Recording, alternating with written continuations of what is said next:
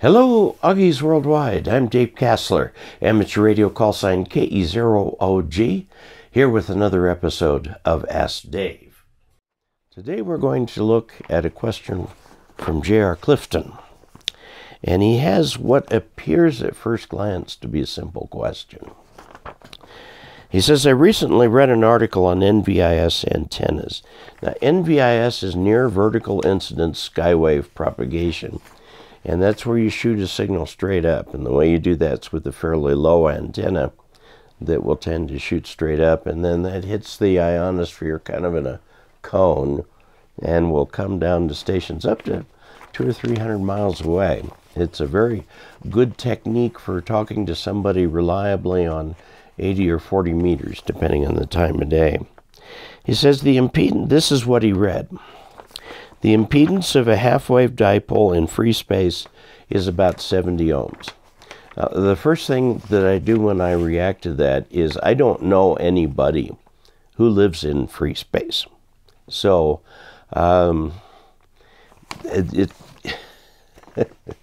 don't know why we keep talking about free space numbers, because they're completely irrelevant to anything on Earth. Even the space shuttle, they're working against that great big giant hunk of metal. Okay, so they're not in free space either. As it is lowered, the impedance drops. When it gets to 7 to 8 feet high, the impedance is down to about 12 ohms. And what JR asks is, can you explain why the impedance of an antenna changes with the height? Why doesn't it stay the same regardless of the height? Okay, impedance of an antenna. First of all, let's talk about what it is. It's the RMS voltage divided by the RMS current. At any particular point along the antenna, it will vary wildly. We usually, traditionally, have picked the center of the antenna to feed it, because that's where the impedance is lowest. Again, RMS, RF, this is RF voltage, RMS, root mean square, voltage divided by the root mean square current. Now, as you go out toward the ends of the antennas, the RMS current goes down, the RMS voltage goes up, so the impedance goes up to where, in theory, when you get to the antenna, it's infinite. It's not in real practice, of course. It doesn't work out that way in real practice. But what happens is that the impedance can get quite high. And people have found that a good way to feed a dipole on the end is with a 49-to-1 balun, which gives you a conversion from 50 ohms to 2,450, which is not too bad, okay? And you can feed it there very successfully, and a number of people do. You can also feed an antenna off-center, an off-center fed dipole. Those really had a vogue about 10 years ago. And then there's the traditional feed it in the middle. Now, beside defining this, we need to talk a little bit about what affects that impedance. And the answer comes from the first rule of antennas, which is that everything affects everything. There's no such thing as an antenna in free space, so you have to take into account ground reflections. So actually, and this is true, some of the radiation from that antenna is going to go down, hit the ground, come right back up, and be received by the antenna and interact with what's going on in that antenna anyway. And that will change the spot impedance at various places along that. And so clearly, how far you are away from ground is going to affect that. So there is a chart in the 23rd edition of the Amateur Radio Antenna book, and I apologize for not using the most recent. I don't have it, and it's kind of expensive, so the 23rd does just fine. But I have a diagram here, and I want to take a look at this diagram. This chart is in the 23rd edition of the Amateur Radio Handbook. This right here is the height of the horizontal half wave in wavelengths. This is very important. It's in wavelengths. Okay, so let's take an 80-meter antenna that we might use for something like this. So 80 meters. So a half wave would be 40 meters, which would be about 132 feet. Now, the best height for a dipole this size would be 1/2 of the wavelength being represented by the Greek letter lambda. Okay, and at that point right here, we're looking, might as well highlight this curve, because there's several curves on here. Real ground, let's just do real ground. Okay, this is the horizontal antenna. Okay, height above ground in wavelengths. So this right here at 132 feet up in the air, right there, indeed, the impedance is 70 ohms. Now, if you go down in wavelength, here to much more reasonable, it's hard to get it up 132 feet. Here at a much more reasonable wavelength, it actually goes up. See how that goes up as the antenna comes down? And then it starts coming down right here. Now 50 ohms, which is what we usually use for these things, is for a much lower antenna.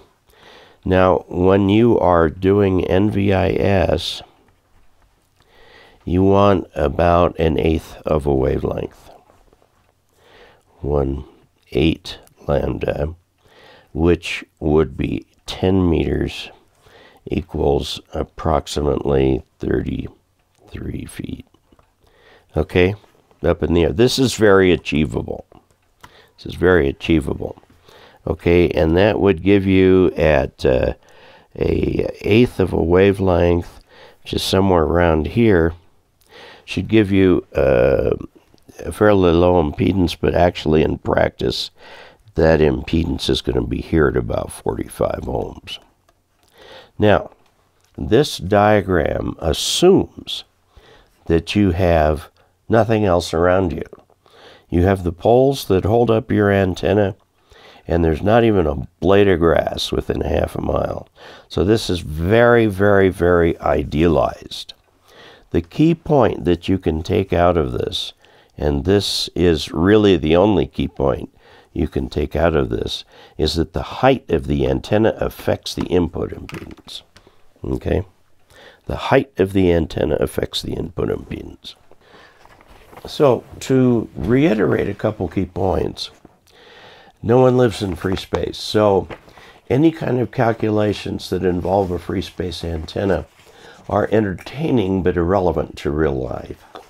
Let's talk about an antenna over real ground.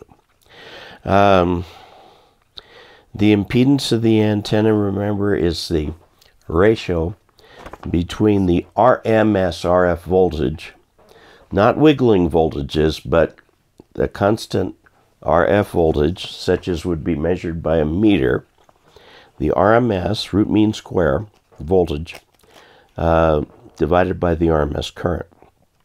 Rarely is that a pure resistance. The thing is that there is almost always some sort of reactance in the antenna. Now what that means is that the phase of the antenna, the phase of the current and the phase of the voltage are going to be different.